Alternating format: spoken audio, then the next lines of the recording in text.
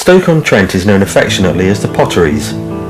The city came about in 1910 with the passing of the Federation Bill, when Stoke, Tunstall, Burslem, Hanley, which was the main shopping centre, Fenton and Longton were amalgamated into one, although the towns still retain an air of individuality.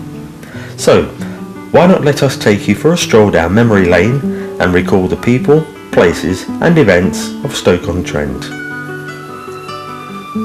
Let's start our journey near the centre of Stoke in Campbell Place. Here we are looking along the road in the direction of the Campbell Monument, which stands in front of the Wheatsheaf Hotel.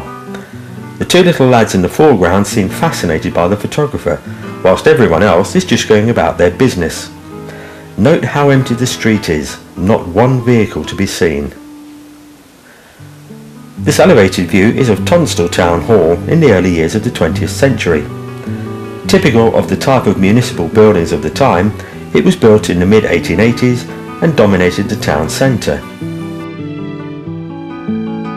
This is St Peter ad Vincula Church in Stoke, which dates from 1826.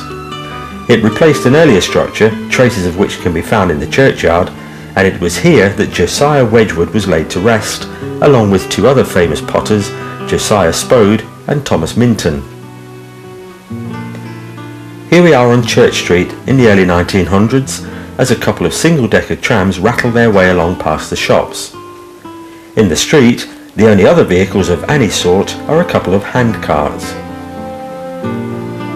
Just off Church Street, at its junction with Hartshill Road, is Liverpool Road. Here we see the tram lines converging towards the camera.